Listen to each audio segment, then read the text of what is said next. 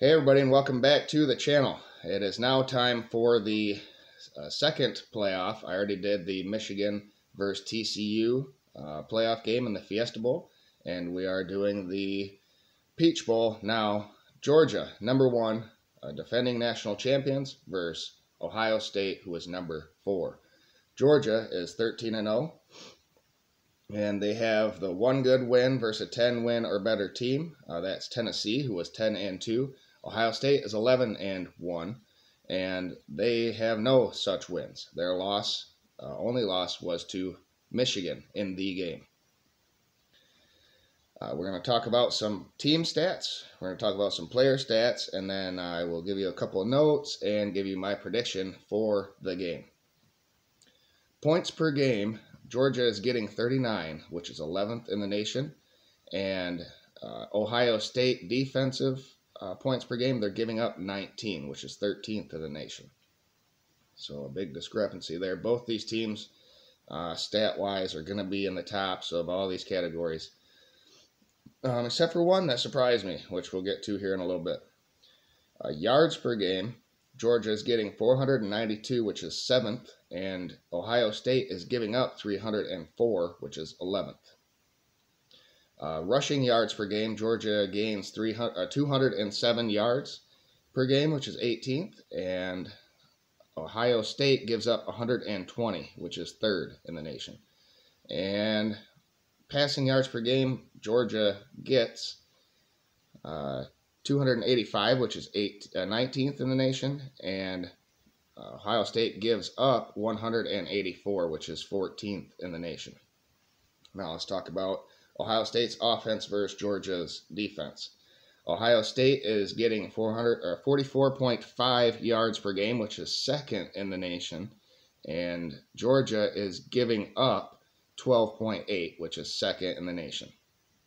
Yards per game, 493 for Ohio State, which is 6th, and Georgia's defense is giving up 292, which is 9th. On the ground, Ohio State's getting 199 rushing yards per game, 28th in the nation. Georgia is giving up 77, which is 1st in the nation. And passing yards per game, Ohio State 294, 14th. And right here, defensive passing yards per game, 215 for Georgia, which is 51st in the nation. I had no idea. I guess most of that was probably Tennessee and LSU and, some of the better teams. 215 still a respectable number.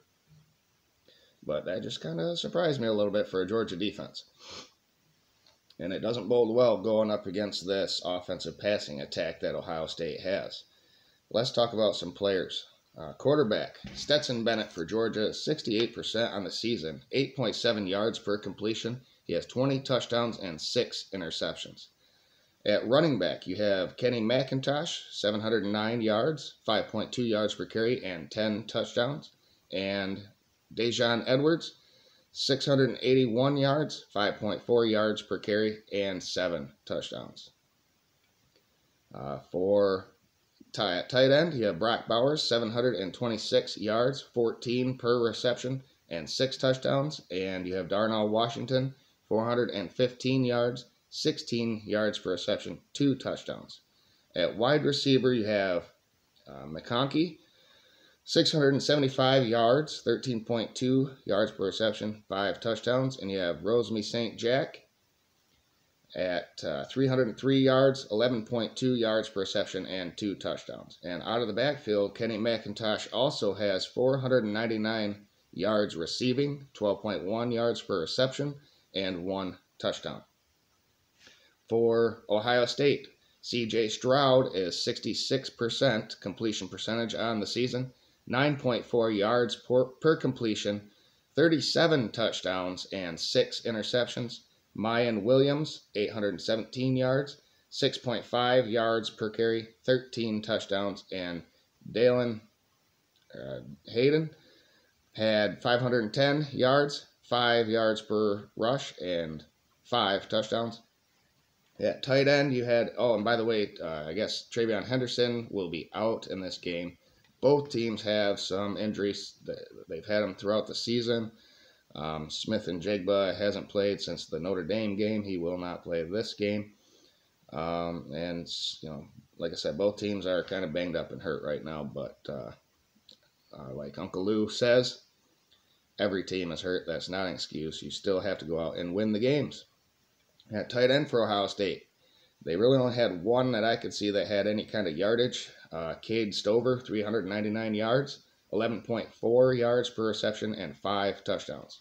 At wide receiver, they got 3 really good ones. Harrison Jr., 1,157 yards, 16.1 yards per reception, 12 touchdowns. Egmeka Egbuka, 1,039 yards, 15.7 yards per reception, and 9 touchdowns. Those two are both top 18 in the nation in yards. And then they also have Julian Fleming, 462 yards, 15.9 yards per reception, 6 touchdowns. These defenses are both good. Georgia's is really good, maybe the number one defense in the nation. It's a lot like Michigan's bend and attack, but don't break. Keep the opposing offenses out of the end zone. Ohio State's is good, but predictable. Kind of reminds me a lot of Michigan's under Don Brown. Aggressive, but really no disguise and strategy to it. And a note here, Georgia has the second leading scorer in the nation, Jack Podlinski, their kicker. So that could bode well for him. It could be the difference. He's second behind Jake Moody, who is the Michigan's kicker, who is number 1 in the nation in scoring. I guess that excludes quarterbacks. It's a tough. When I did my bowl game predictions and playoff predictions, I had Georgia winning and just kind of glossed over it, knowing that I would be doing this preview when I got a chance. And I've had a lot of time to think about it. Ohio State has a sour taste in their mouth. They did not like how the game went versus Michigan. They got a second chance, and if they're anything like Alabama of old, when they get a second chance, they really capitalize on their opportunity. Will Ohio State do as such? As much as I would love a rematch versus Ohio State in the national championship game, I think it would be awesome and it would get the best ratings. But it's really not a national championship unless you beat an SEC team, right? Which Ohio State, I guess, would have done. And then I guess Michigan just beats them again. And I guess de facto they kind of beat Georgia. Michigan has to play Georgia. I think Georgia wins this game. And it's going to be really close. Either way, it's a rematch for Michigan. Georgia from last year's playoff or Ohio State from a few weeks ago. I like Georgia to win this game. Like I have previously said, it's going to be close. I think it'll be low scoring, relatively low scoring for these two teams. I think Georgia's kicker does get it done.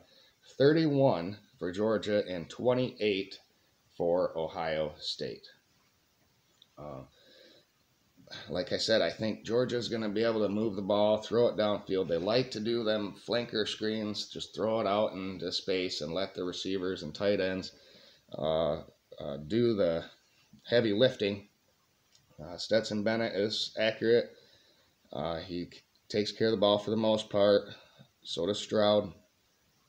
This is going to be a game of, I think, who's going to score the ball last and who can get that key stop when needed. And I think Georgia is more fit to do both of them things. So there you have it. I think Georgia comes away with this one, 31-28. And I will do a national championship preview once we know who the teams are that win these playoff games. I will do a preview for that week. So there you guys have it. Remember to like the video, share, subscribe, and hit the bell for notifications so you know when my next video will be posted. I'm thinking about doing the college basketball resume ranking, the initial ranking here Sunday. So stay tuned for that. And remember to have a great day, everybody. Thank you.